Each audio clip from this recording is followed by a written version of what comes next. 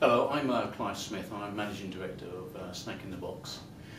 Snack in the Box, we're a very proud organisation because we've created something that's actually quite unique in the marketplace. When the business was set up 17 years ago, there was no other player providing a service delivering snacks into the workplace.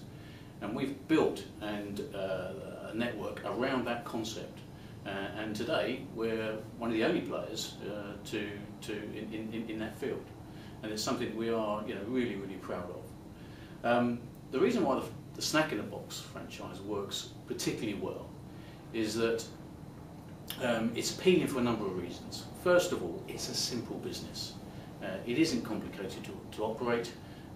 It's a very well-proven concept. There's a lot of well-established methodologies in this business that are very easy to operate.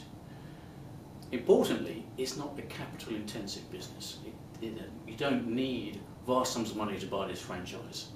It's very affordable by comparison to a lot of other franchise opportunities in the world out there today. It's home-based, and a lot of our franchisees find that that's a very appealing part of this particular franchise. It's very easy to operate it from home. And it's also a cash business. And in the current climate, that's really quite an important consideration. Not having to wait for your money from customers is really quite important.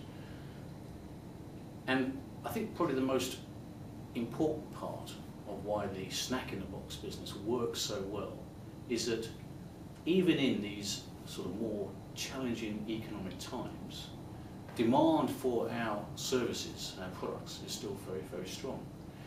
People in the workplace want that little treat each day, whether it's a bar of chocolate, packet of crisps. And so our franchisees are finding that despite all of the noise about the difficult economic circumstances we're facing, their businesses are actually doing very well. We're an established business with a lot of experience, a lot of knowledge, and we've got a good team of people who work with our franchisees to make sure we're passing on that knowledge all the time. We're constantly looking at how we can refine our product range, constantly looking at how we can refine our marketing methodologies.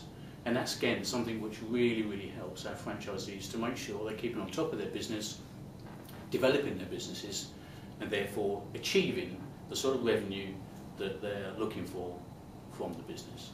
So all in all, we think we've got a really good concept, a well-established concept of Snack in the Box, a good concept and a growing concept that our franchisees can profit from.